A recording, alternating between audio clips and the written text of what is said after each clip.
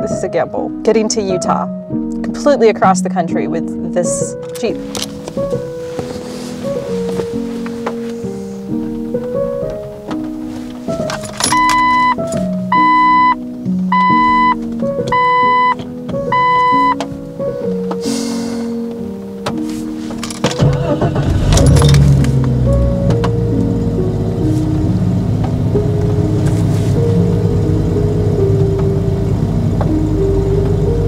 I'm a bit sad. It seems like life is just always changing.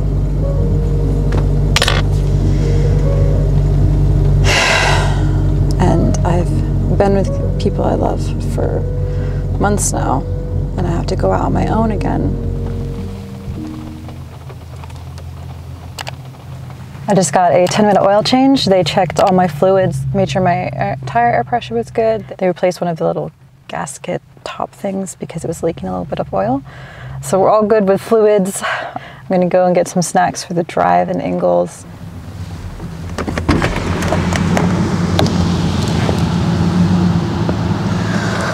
The troubles start already. Oh, I've had the most stressful morning. I got the oil changed. And I noticed before that there was like a slight little leak, like on the ground. There's a couple dots whenever I had parked, and I hadn't done that before. It does have a tiny little oil leak or whatever. And then I parked and I got groceries, and I noticed like rainbow water flowing down from my vehicle, and I'm like, but then I drove to the gym because I thought maybe it was a little bit of oil just falling off from the oil change. And then I parked at the gym, and then there's more just like gushing. It's still doing it. I'm very stressed. You guys know I get very paranoid and stressed about things, and this Jeep is, 260,000 miles. I drove it all the way back, like 7 miles back to the place that I got the oil change. And I'm like, hey, it looked like there was like oil like leaking from it. So can you make sure everything's tightened properly? So they looked over everything again. They said everything's tightened. The oil levels are fine, transmission fluid, everything's okay.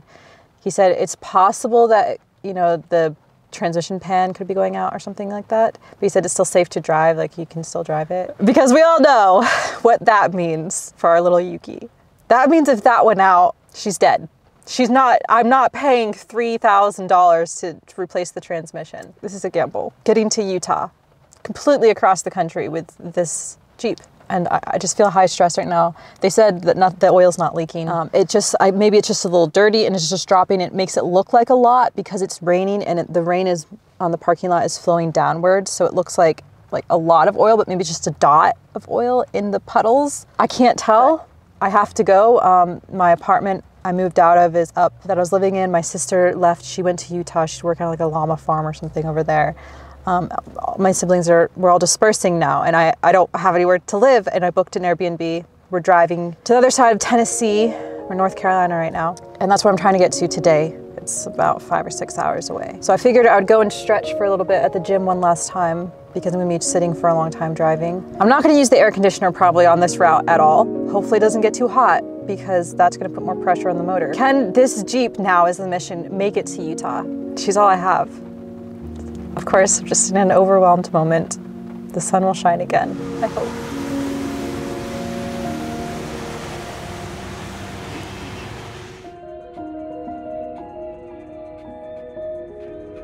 In La Liga.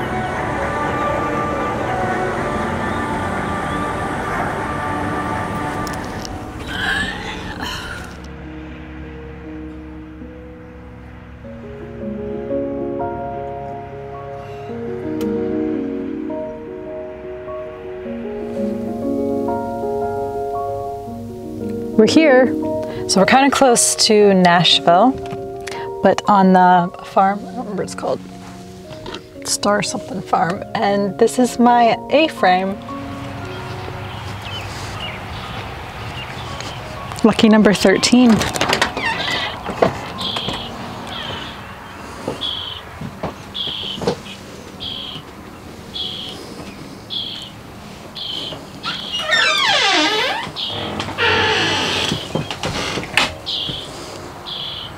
So here we are, cute.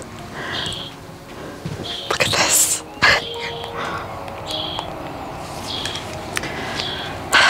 have a place to sleep tonight and store my eggs.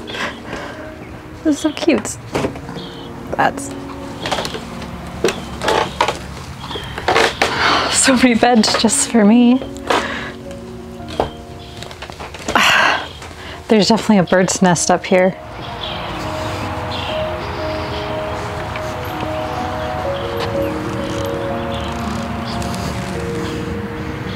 Oh, this feels nice, even though it's kind of sprinkling rain. After being driving for so long. It's kind of weird to do this type of stuff by yourself. But this was $64. That's right, only $64 for a night. So it's not bad, it's way less than a hotel. It is raining. It has been raining the entire day. I brought with me some vegetarian ramen express. I just grabbed at the store and bananas, prunes, and boiled eggs. It's my diet for the day. So I think I'll just make this somehow. Oh, let's, I wonder if I could heat water in there somehow. I'll just take this thing out. Starbucks caramel Keurig.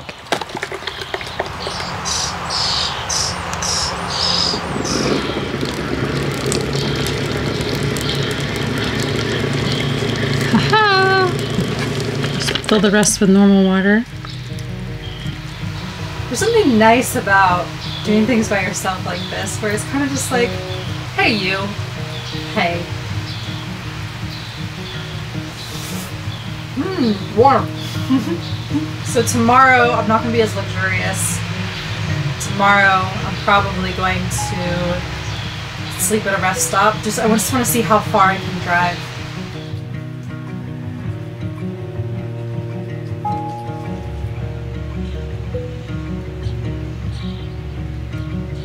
It's really peaceful being here by myself. I don't know, I love being around certain people and I love being alone sometimes. Whenever I'm alone, sometimes I just feel like more me because I don't like talk.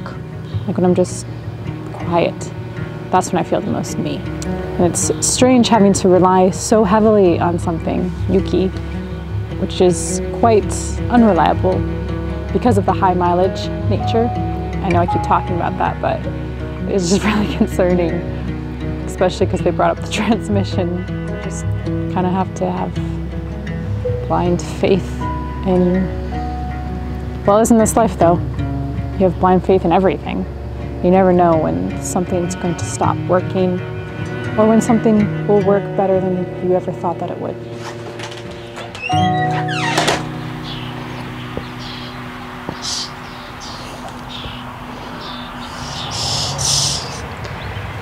Gotta put on sunblock. I'm driving so much, even though the sun is finally coming out for the first time that I've seen it in days. My plan of action is to get hotel Airbnbs every other day maybe, just so I don't wear myself out too bad. So tonight that means that I'll have to either stay at a campsite or a rest stop. Most likely a rest stop because I don't want to drive around off course looking for a campsite. My main thing is to keep on course as much as possible because I don't want to risk the extra miles. I actually slept quite well last night. Had my nice big bed, and even though the birds were quite loud, they settled down at nighttime. It was very peaceful. I knew no one was going to come bother me. That's one thing about staying in a place like this versus, you know, in cities and stuff. It just feels safer. It feels more clean and natural. You wake up to the birds and it's wonderful. I don't have any other Airbnbs booked or anything for this trip, so I don't know what I'm going to do for my next accommodations, but for now I'm pretty much homeless, or not homeless, living in my car officially, because I have nothing booked. I have nothing booked in Utah. I was thinking about that. I'm like, I should probably have a place to stay once I get there. I didn't think about that far ahead. I think we should try this coffee here now. My diet is a bit different these days. I don't really drink coffee anymore. And I definitely don't drink caramel flavored Starbucks coffee. But I've never used one of these before, so it looks quite interesting. And I'm curious, and life is about the experience. Okay. These birds are ridiculous. And I also found like tons of little bugs on my tripod. I don't know what kind of bugs they are. Like tiny, tiny, tiny ones. I got this. This is like kind of like a viral dress or something from TikTok. Not very practical, but I wanted to try it on for you to show you how feminine I can really be. You ready for the reveal? Ta-ta-ta, feminine. Sorry.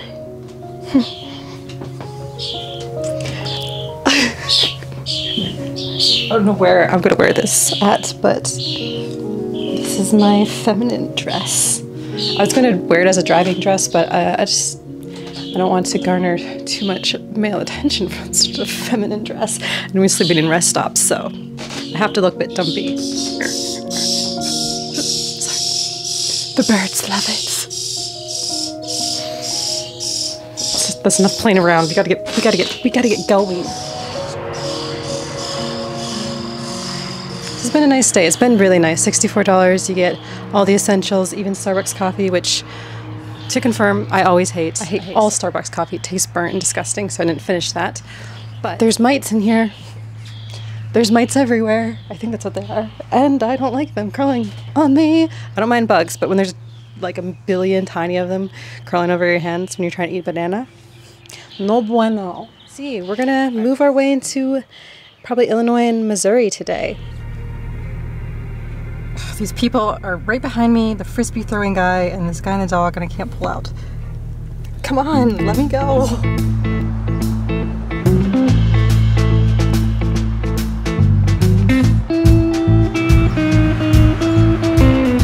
in Kentucky now, so hello Kentucky. I used to live in Indiana.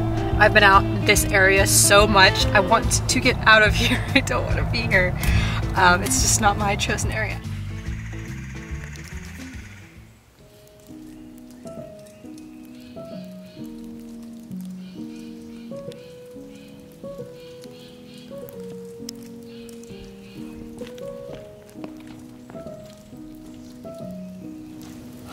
Beautiful. So I stopped along this way, it was only like 12 minutes out of the way. Found this beautiful waterfall. I figured it would be good to get in some nature and stuff because driving on the highway for hours and hours and hours just doesn't feel natural. Hopefully I'll find a nice rest stop to sleep at tonight. I want to like do a little hike so I can get some energy out so I'd be able to actually sleep in my car tonight. We'll see. I'm stress sweating. I was on a highway. I heard a lot on my top, and sometimes I hear every now and again when the wind gets underneath the tire, but it was doing it a lot. And I'm like, if this falls off, if this flies off of my Jeep right now, it's gonna kill somebody, multiple people probably. So I was just like, ah! So I'm gonna go look and see what the situation is up there.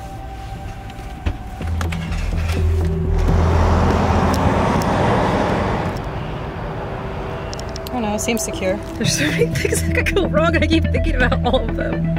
God, I'm tired of driving and it keeps seeming like the time of, to get to Utah just keeps going up and up and up and I don't know why. I don't think it does, but it just seems like I'm getting nowhere. I still have 21 hours left. This rest area is very nice. You couldn't pay for a better rest area. I think this is where I'm gonna sleep tonight. And it's right off the highway. For supper, I'll show you what we're having. Got more boiled eggs, surprise, surprise.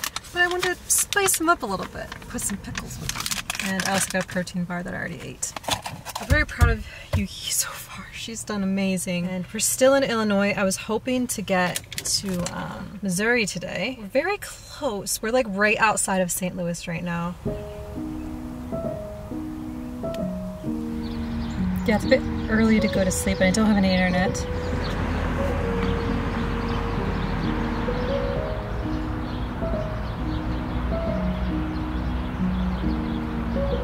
I'm gonna put my bed down. I've put up my curtains and everything. People pass by and there's a little corner where they can see in. Gosh, so awkward. So awkward. Stealth camping. Like a spy. But what's really nice about this area is these things right here. They're emergency box stations. Just quivered here silently. Stealth camping's the worst. I don't like it. I'm not a stealth camper. I like camping like in the woods where you're allowed to just be...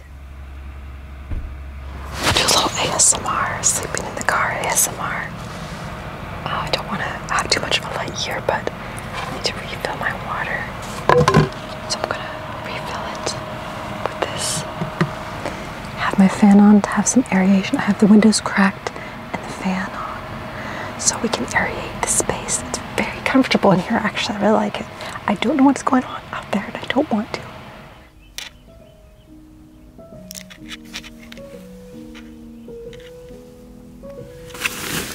Good morning. The rest stop is pretty much online.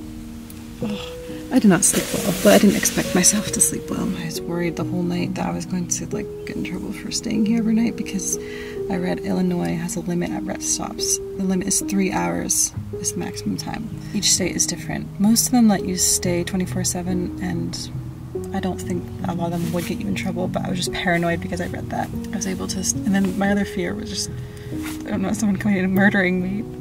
You always have that fear in the back of your head as a woman, but especially when you're solo out in the middle of nowhere, sleeping in a vehicle. I made myself last night's overnight oats. So fancy. I have packets of oatmeal, so oatmeal is better when you soak it. Also, I don't have a way to cook it, so we'll eat this later. Oh, it looks so good. Hey, good morning. Good morning.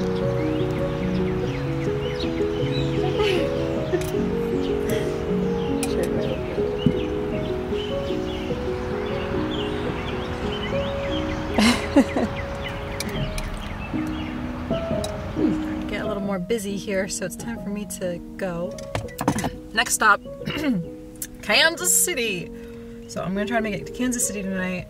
I booked a cheap hotel there because I need to get my editing done, and there's so much stuff I have to catch up on with work because I've been out here like, this is day 3. I think I may need to take a nap today. I can't check into my hotel until 3 anyways, so I clonked out for like an hour or more.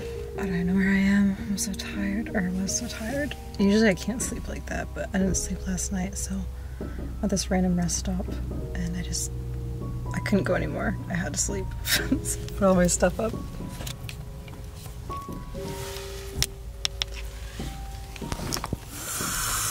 It's really hot in here. I didn't even have the energy to put my fan on. I didn't even pull my bed out. I just fell asleep. Hour and a half until the hotel. I'm gonna get some food because I'm quite hungry too. Oh, this is tough business, man. There's nobody to answer to at all. Like, it's just a vulnerable thing to sleep in your vehicle. We made it. We made it to Kansas City, Missouri. Very close to Kansas, I presume. I don't know what I'm gonna do tomorrow. I don't know where I'm gonna stay. I don't want to think about it. It's taking everything in me to just stay sat there. I feel like my butt is just flat at this point because it's just, I don't know how people do it. I don't know how truck drivers do it, but got a hotel tonight because I need to edit and do some internet stuff. It's budget. It's the most budget I could find. It's a motel, actually. I haven't even booked anything for Utah yet. Like, I have no actual address destination I'm going to. Thank you so much for coming with me. It's been a little lonely, but I actually kind of like it. It's kind of just like a different reality, kind of how airports are. It's just like a watching of the passing of reality.